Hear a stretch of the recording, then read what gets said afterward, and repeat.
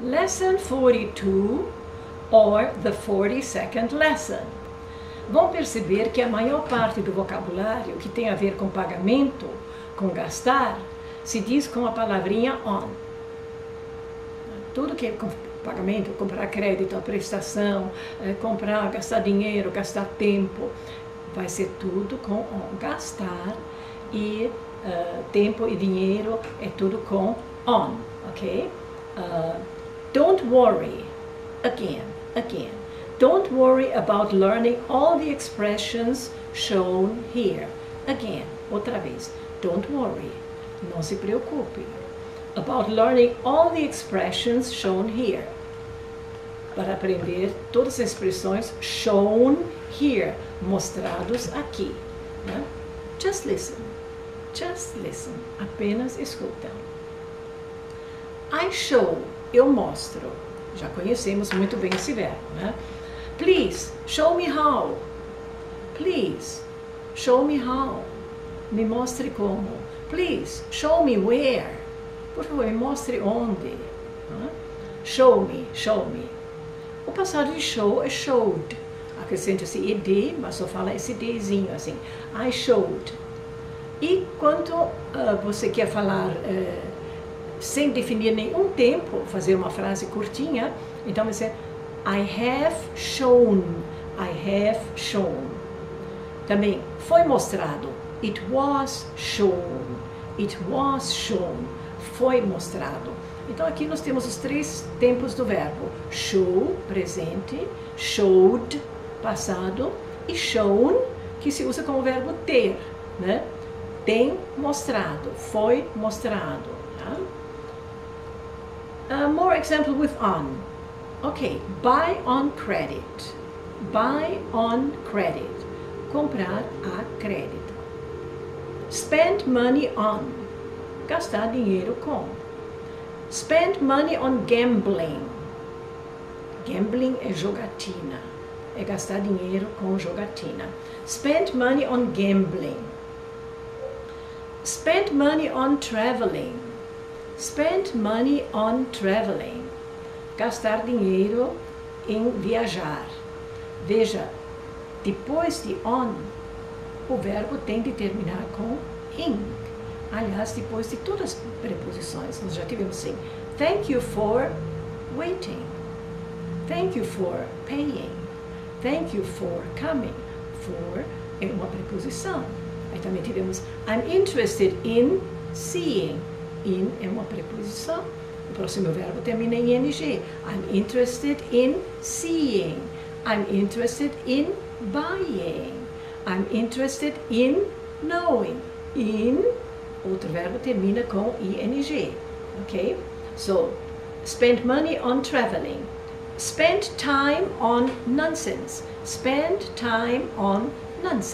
Isso quer dizer gastar tempo em bobagem. Nonsense. Nenhum sentido. Nonsense. Nonsense é mais igual assim, é bobagem. It's nonsense. Spend time on nonsense. Fazer pagamento do carro. Make payment on the car. Fazer pagamento, make payments on the car. Pagamento sobre a casa. Make payments on the house. Uma hipoteca na casa. Mortgage. Tá? Hipoteca chama-se mortgage. Mortgage on the house. Comprar em prestações. Buy on installments. Fazer o primeiro pagamento, quer dizer, dar entrada. Em inglês se diz fazer o pagamento de baixo. Make a down payment. Olha, isso é só para vocês terem uma ideia, com tudo que é finanças, vai se usar on, com pagamento, gastar, tá? Mas não tem de decorar aqui, porque isso vai aparecer outra vez. Né? Mas só ver como é útil e como é usada a palavrinha on. Aliás, como são muito usadas todas as preposições em inglês. Essas palavrinhas são muito usadas. Né? So, how would you say? So, quer dizer, então. So, how would you say? Então, como você diria? Está a caminho. It's on the way. Continue a dirigir. Drive on. Ele gasta dinheiro com carros. He spends money on cars. Ela gasta tempo assistindo seriados. She spends time on watching sitcom. Sitcom é seriado. Na verdade, é situation comedy. Vamos também ter mais tarde, né? Sitcom. She spends time on watching sitcoms. Não é necessário. Não tem necessidade. Remember? Como se diz? Não é necessário, não tem necessidade. There is no need for. There is no need for. Saber de cor. Saber de cor. Know by heart. Know by heart. Ou learn by heart. Ok? As frases que nós tivemos no fim da última aula, que eram para dizer em inglês. How would you say in English? Como você diria em inglês? Está a caminho? It's on the way. Continue a dirigir. Drive on. Continue. Go on.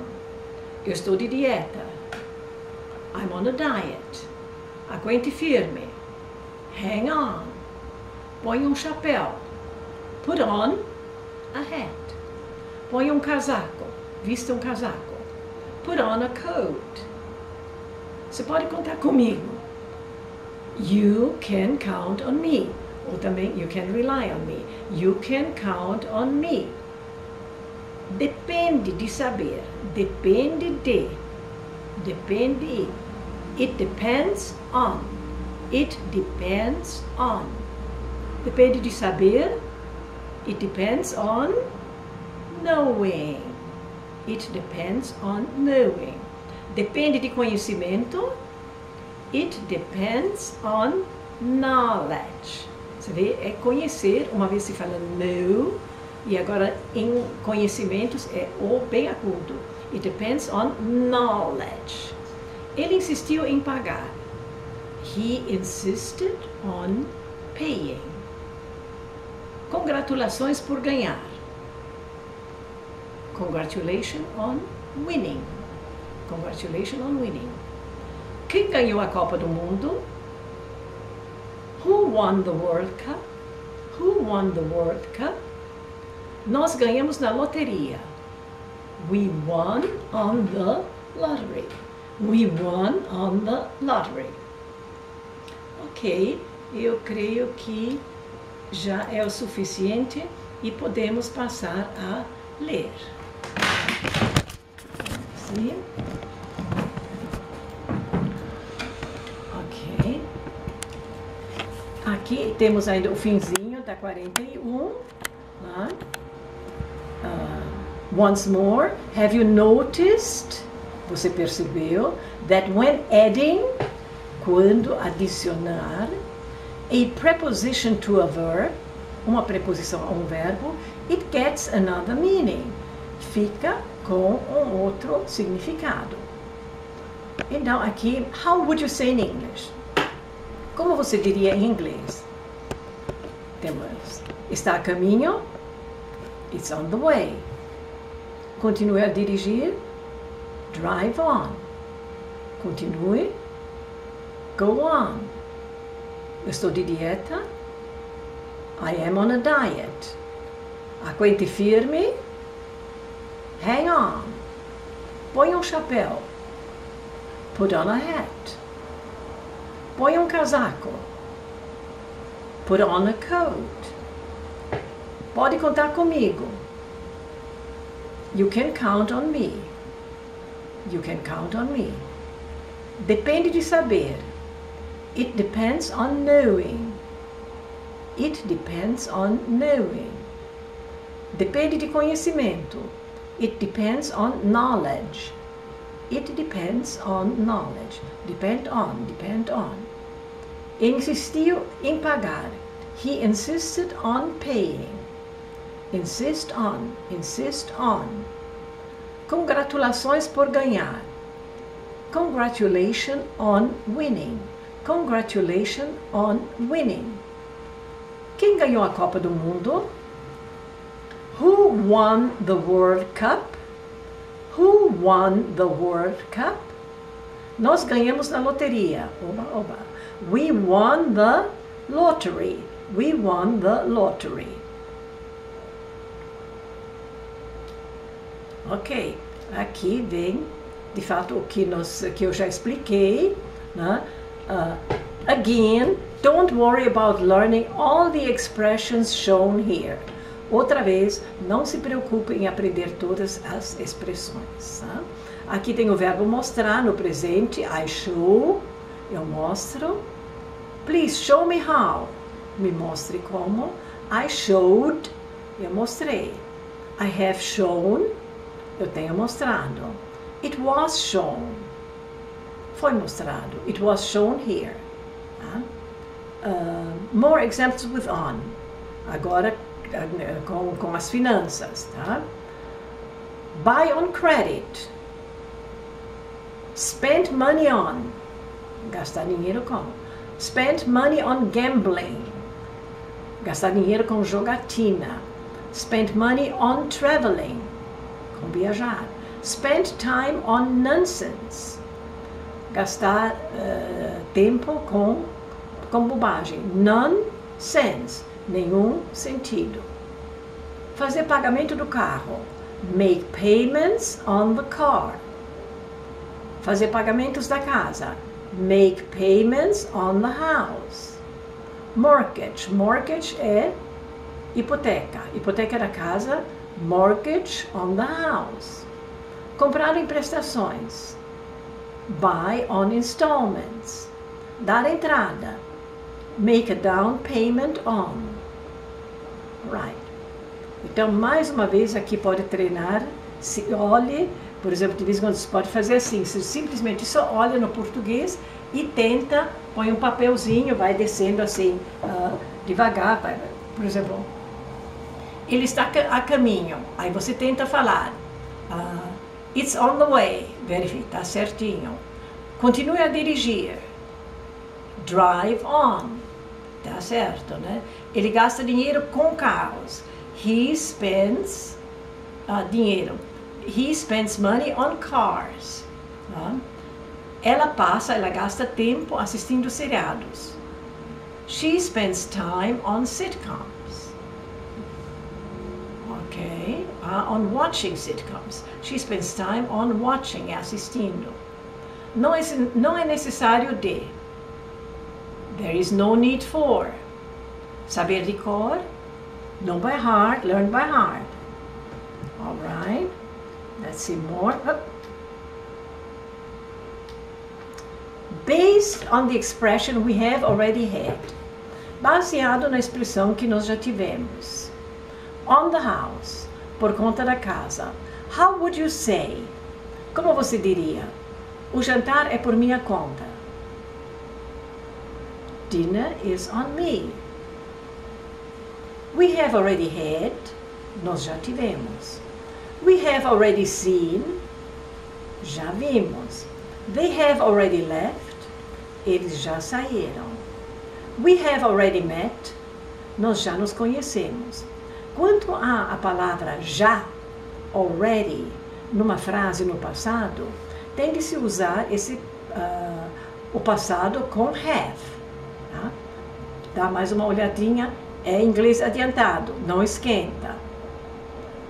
Até hoje se diz on para dizer em veículos, ok? Por quê? Porque se subia por uma rampa ou uma escadinha, a gente subia, então ficava-se sobre. No ônibus, on the bus. No trem, on the train. No avião, on the plane. Num navio, on a ship. No carro é exceção, se diz in the car. E no porta-malas é in the trunk. A não ser que queira dizer na capota, daí logicamente vai dizer on the car, ou on the top of the car, ou on the car roof.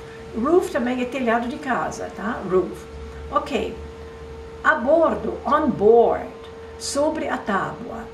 As rampas para se subir em navios e barcos costumavam ser só uma tábua. Board, palavra muito usada. O skateboard, em inglês se diz tábua de fazer skate. Surfboard, tábua de surfar. Board of Directors, seria a tábua ou a mesa dos diretores. É a diretoria. Take the board é um exame chato, é muito difícil que se pode fazer. Ok, this is enough. This is enough for today. This is enough for lesson 42. This is enough. Enough, enough, enough, enough. Quer dizer, chega, basta. Enough. See you in lesson 30. No, outra vez fazendo bagunça com os números. See you in lesson 43. Sorry. Bye bye.